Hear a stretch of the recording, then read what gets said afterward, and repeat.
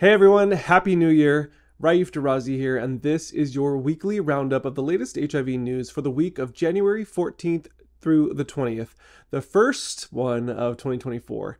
Today I'll be going through 15 articles covering topics ranging from a potential strategy for HIV cure, the Bill and Melinda Gates funding a potential HIV vaccine, rising drug prices in the US, African women living with HIV now have an effective treatment for malaria during pregnancy, and more. I won't be reading the articles per se, but I will give you a brief summary and sometimes throw in my own opinion and or commentary. If you'd like access to the complete articles, all links will be available in the description box below. By the way, if you haven't watched my 2024 updates video, I'll put up a card here so you can watch that as well. You can gain some insight into my personal life, my goals for the year, and what my plans are for future content. It's more of my old school vlog style video, which I'm keen to also do more of this coming year, so stay tuned. All right, a huge thank you to Dennis Nelson for a $200 super thanks, which he explained is to help cover the cost of the surgery to remove Dookie's cancerous tumor, which if you're confused about that, it's because you haven't watched my 2024 updates video, which includes all the backstory to that. So grateful and thankful to you for that. His surgery date is coming up this Tuesday, January 23rd. So please send Dookie your love and good energy, please. Jumping right in. Number 1, Medriva. Rising out-of-pocket costs of HIV prevention medications, a barrier to public health. Ensuring affordable access to HIV prevention medications, particularly pre-exposure prophylaxis, is crucial for global public health efforts against HIV/AIDS. A recent study reveals that even a slight increase in monthly out-of-pocket costs could double the rate of PrEP prescription abandonment. If costs reach $100 to $500 per month, almost one-third of patients may stop their PrEP prescriptions, potentially leading to a surge in new HIV infections. Social and structural factors such as positive norms and open discussions with healthcare providers significantly influence PrEP use. However, rising drug prices, affecting around 500 drugs from over 140 brands, including major manufacturers like Pfizer and Sanofi, add to the challenge. Collaborative efforts among policymakers, healthcare providers, and the pharmaceutical industry are essential to maintain accessibility, counteract rising costs, and promote positive attitudes towards PrEP use, ensuring that the fight against HIV/AIDS remains inclusive and effective. I was kind of in disbelief when I read that $100 to $500 a month for PrEP led to only a third of patients stopping their PrEP prescriptions. Who is this third of the population that is still paying for PrEP when it's $100 to $500 a month? That's crazy. But I'm sure that's what the study says. I don't know the details of the study. I tried to look it up more in depth. There was a link in the article that led to the Taylor and Francis online study where all this information was derived. I couldn't find anything because there was a paywall. I couldn't get any further into the article past the abstract, which is the summary. I did see in the summary they mentioned that among 315 respondents of cisgender Black women in the US, 62.2% were interested in PrEP if it were provided for free.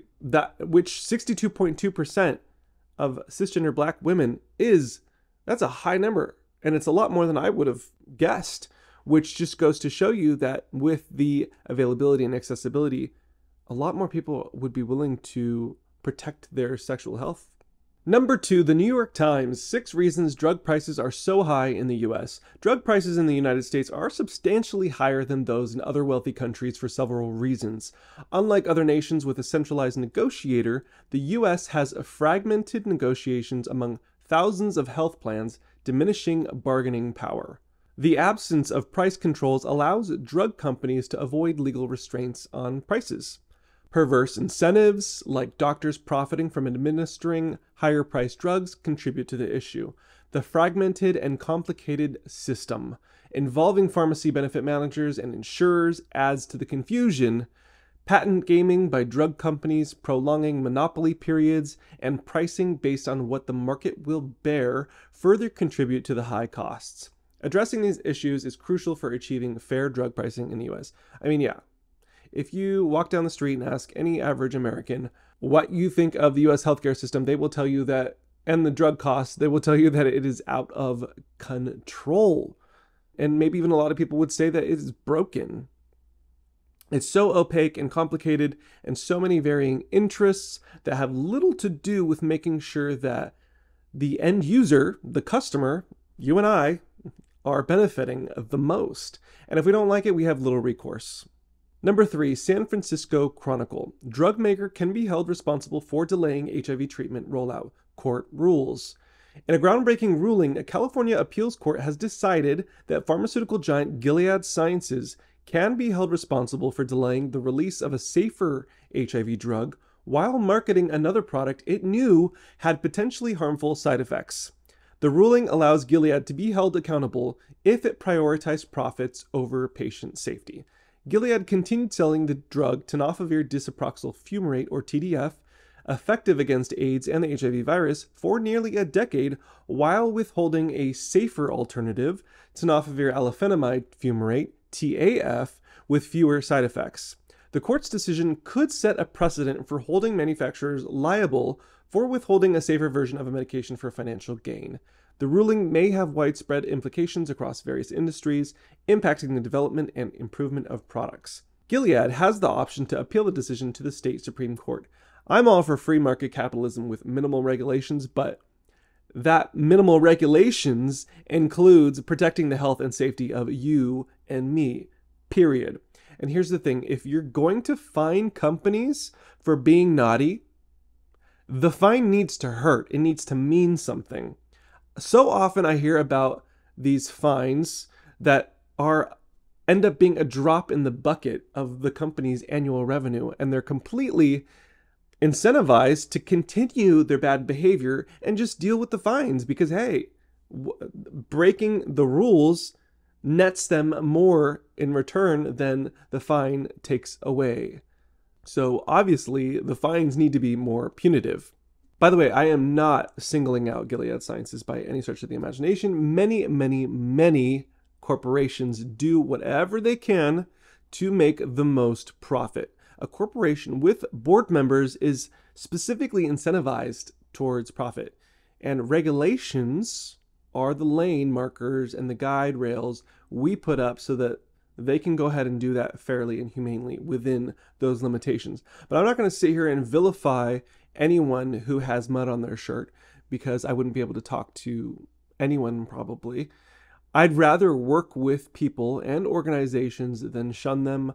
I will always do everything I can to make room for dialogue and collaboration, if at all possible.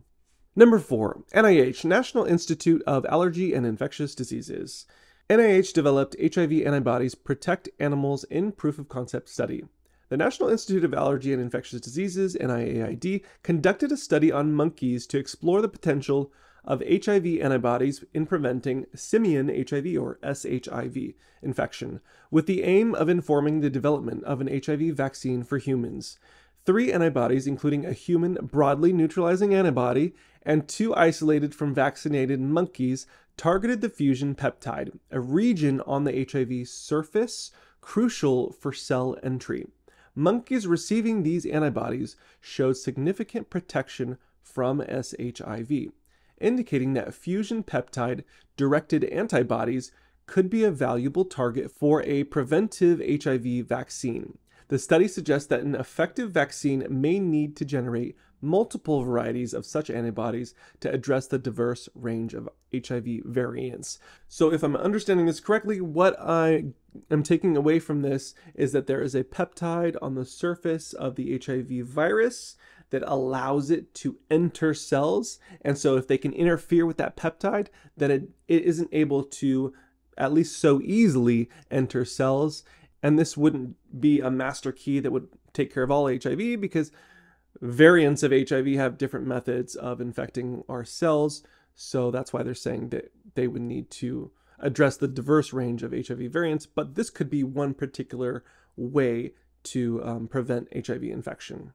Okay, number 5, AIDS map. What's needed to make statins available for people with HIV in low and middle income countries, or LMICs? A large international clinical trial called REPRIEVE has shown that offering statins to people with HIV can significantly reduce the risk of heart disease. Namely, pitavastatin was the hero of some recent studies, but the assumption and hope is that other statins will have similar effects. Studies are needed to determine their efficacy.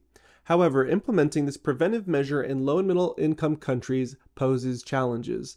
The study, which involved 7,769 people with HIV, demonstrated a 35% reduction in the risk of major cardiovascular events with statin treatment. Quote, the British HIV Association moved quickly to recommend statin treatment for all people with HIV over the age of 40, end quote. While high-income countries and South Asia showed significant risk reduction, other regions had non-significant results, requiring further research. Implementing statin treatment faces obstacles in settings with underused cardiovascular preventive interventions.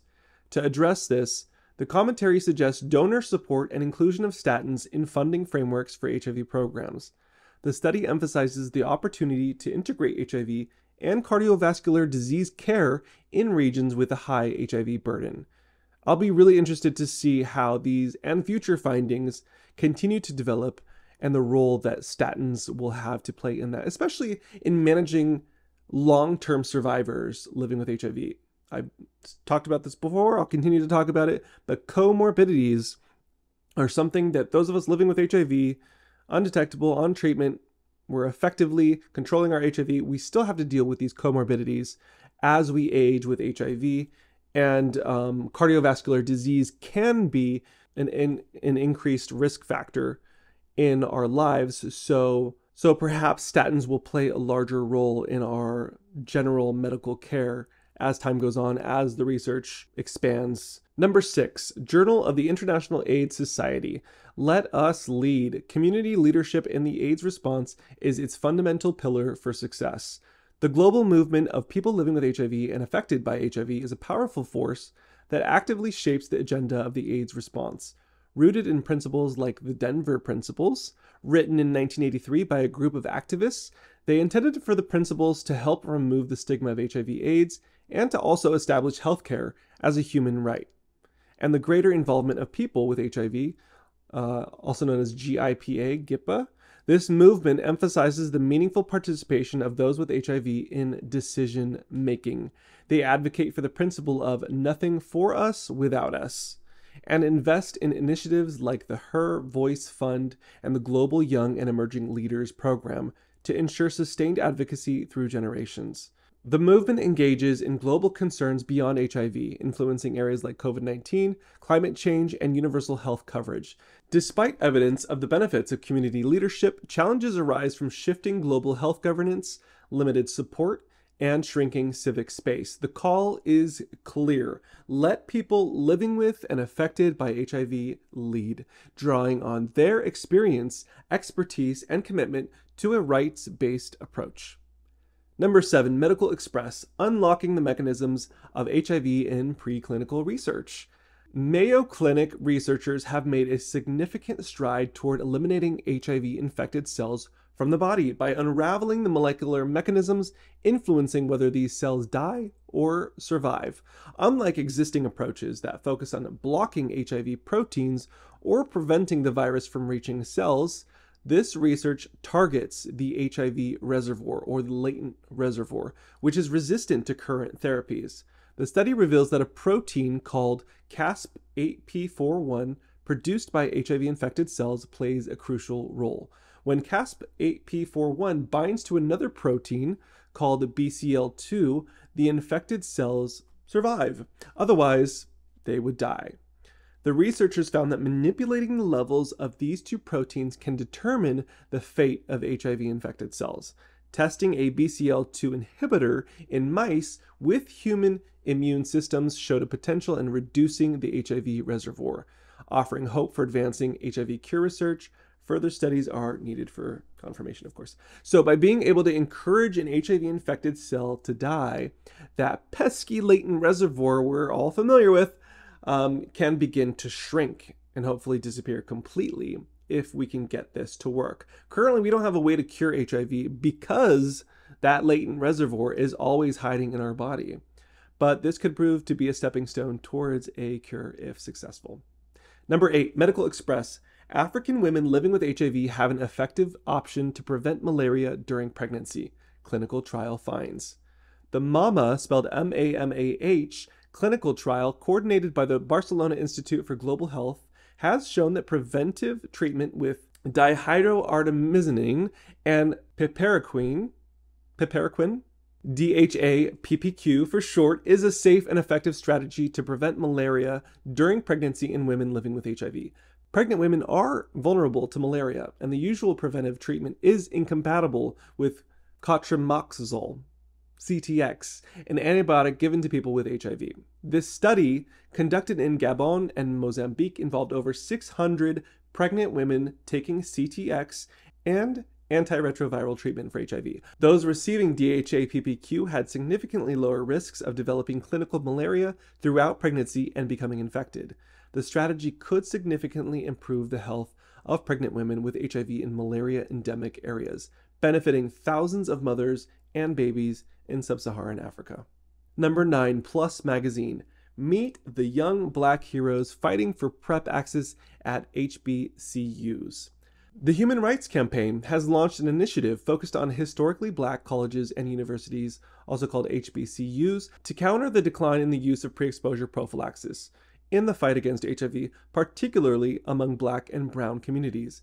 A team of 12 students will serve as PrEP peer educators with the mission to combat HIV and AIDS-related stigma on HBCU campuses through public awareness campaigns. The program, funded by Gilead Sciences, aims to fill the knowledge gap about PrEP, reduce stigma, and address the decline in Black and Brown individuals, specifically Black gay men, initiating and sustaining PrEP usage. Number 10, Daily Mail. Treatment satisfaction is high among HIV patients, but stigma remains. The largest UK survey of people living with HIV, known as the Positive Voices Survey, reveals that about 4.3% of respondents reported experiencing verbal harassment due to their HIV status in the past year, and an equal percentage said family members made discriminatory remarks. The UK Health Security Agency conducted the survey, which included 4,618 people with diagnosed HIV in the year to March 2023. While there has been a slight improvement in measures of stigma since the first survey in 2017, it remains a concern for respondents. The findings indicate a need for continued efforts to eliminate HIV-related stigma and discrimination. Number 11, PLOS Magazine. The world leaders keeping HIV alive. The United Nations continues to pursue the goal of mostly eradicating AIDS by 2030, but challenges persist due to a global backlash against LGBTQ+ individuals and other marginalized groups, according to Winnie Byanyima, the executive director of UN AIDS. Byanyima highlighted that countries criminalizing LGBTQ+ people, sex work, and drug users often experience increased or stagnant HIV infections. Persistent stigma, discrimination, and a lack of sex education are contributing factors. While progress is noted in Africa, some regions, such as Eastern Europe, are facing setbacks. Byanyima emphasized the need for global support and funding for local community organizations providing HIV resources, including treatment and prevention services, as part of the solution to address the challenges.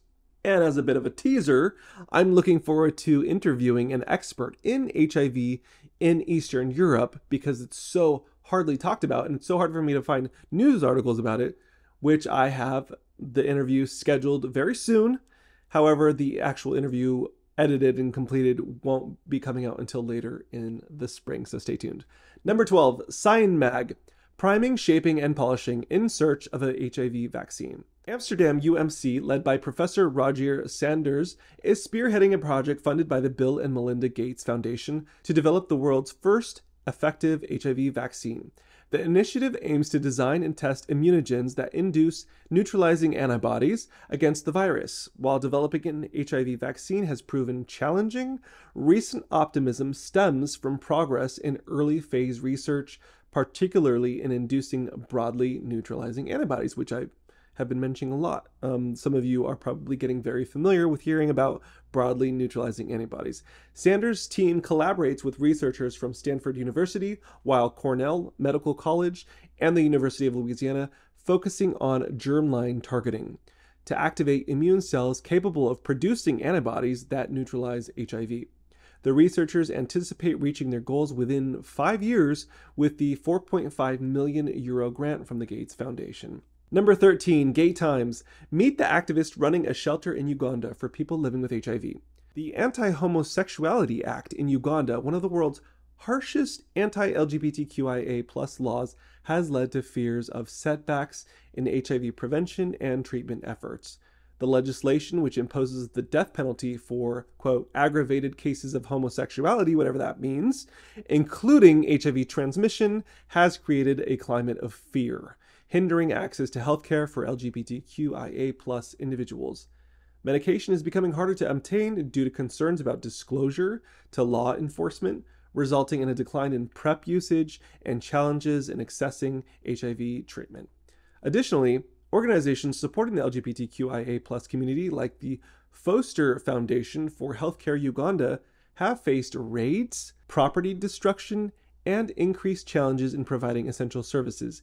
A GoFundMe campaign has been launched to address these issues, supporting shelter maintenance, replacing stolen resources, and establishing a legal clinic to challenge criminal charges and provide justice for community members. If you are interested in checking out the GoFundMe, I will include the link after the link to this article in the description box below. I noticed that they had a most recent update as of January 2nd, 2024. Number 14, Outsports.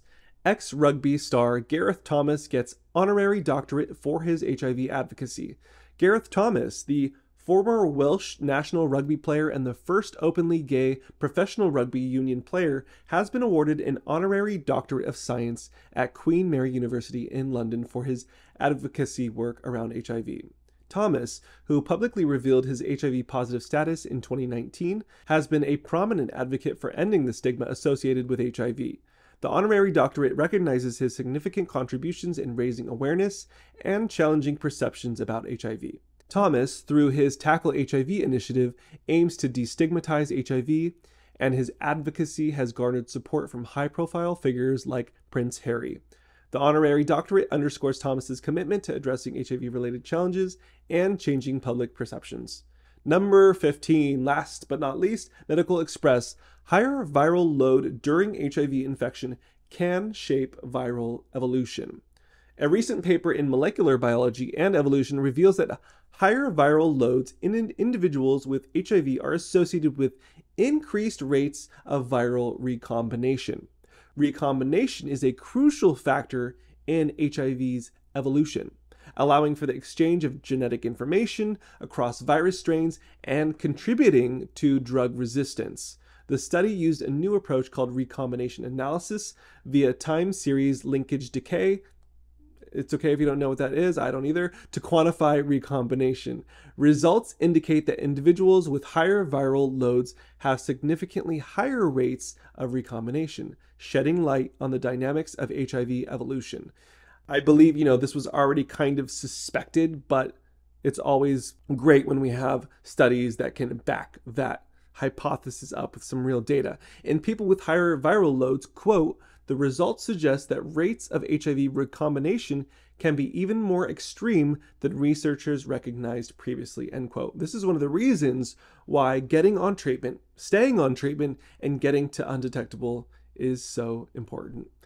Links to all these articles can be found in the description box below this video. Be sure to like this video, subscribe if you haven't already, hit that bell so you get a notification every time a new video comes out, and please share this with anyone who might find value in this content. Those are the best ways that you can help support me and my channel. Until next time, cheers!